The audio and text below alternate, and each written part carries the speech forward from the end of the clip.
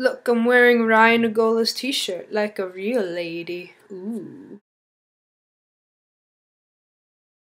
Apparently, Campbell has dubbed this week Foreign Language Week, but I say that.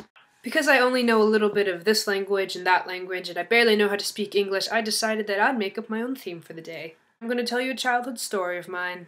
Thus, the black and white. One day, when I was about 5 years old, I was going grocery shopping with my mother.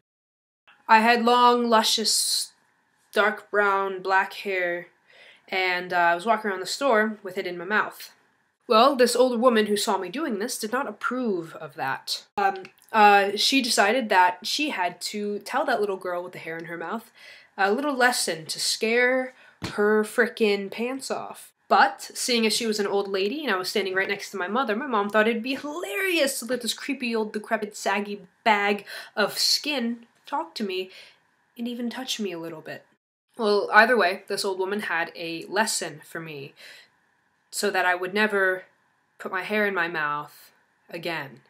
First, she asked me if my hair tasted good, and I looked at her, terrified, and I said, yes, it does. Like my shampoo.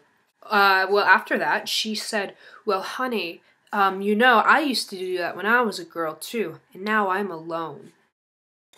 She said that no boys would want to kiss me if I had my hair in my mouth. She told me I'd be alone when I grew up if I kept eating my hair, which would make me a very sad girl.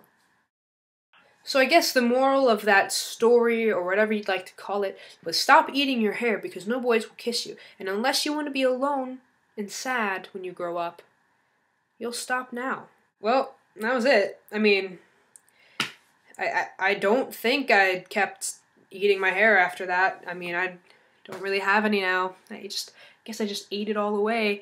And I don't have to really worry about the whole kissing boys part. So, life is fine. Life is great. That's my childhood story. Kelly, hasta mañana.